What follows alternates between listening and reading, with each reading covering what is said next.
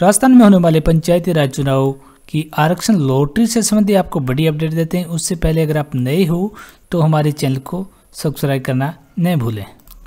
आज से लॉटरी की कार्रवाई है जो शुरू कर दी गई है।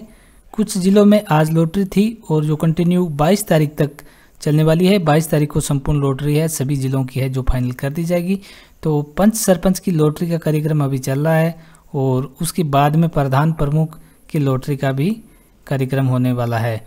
तो सभी जिलों की लॉटरी की लिस्ट है, आरक्षण की लिस्ट है, जो कौन सी पंचायत समिति में या कौन से ज़िले में कौन सा ग्राम पंचायत में किसके लिए पद आरक्षित है, संपूर्ण लिस्ट हम डिस्क्रिप्शन में लिंक के माध्यम से आपको अपडेट दे देंगे वहाँ से, क्योंकि हम इस तरह का वीडियो बनाएंगे तो काफ़ी लंबा हो जाएगा और संपूर्ण ज़िलों का वीडियो सभी के लिए उपयोगी भी साबित नहीं होगा।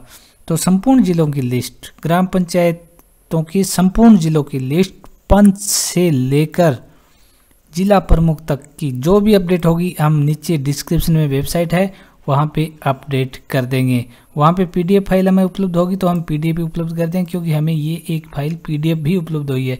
तो हम कोशिश करेंगे संपूर्ण राजस्थान की संपूर्ण ग्राम पंच से लेकर जिला प्रमुख तक की जो भी लॉटरी निकलेगी वो आपको उस पे वेबसाइट पे अपडेट मिले। तो वेबसाइट में डिस्क्रिप्शन में जो लिंक दिया है उसको आप विजिट करना न भूलें। आज की ये हमें न्यूज़ मिली है गंगानगर ज़िले से। गंगानगर ज़िले के अंदर लॉटरी का निर्धारण कर दिया गया है।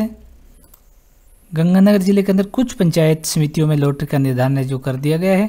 इनमें से एक श्री गंगानगर है जो 153 पंचायतों का आरक्षण निर्धारित किया गया है आज, और अन्य पंचायतों का या अन्य जिलों की पंचायतों का जैसे भी निर्धारण होगा हम आपको डिस्क्रिप्शन में जो लिंक दिया है उस पर अपडेट करते रहेंगे।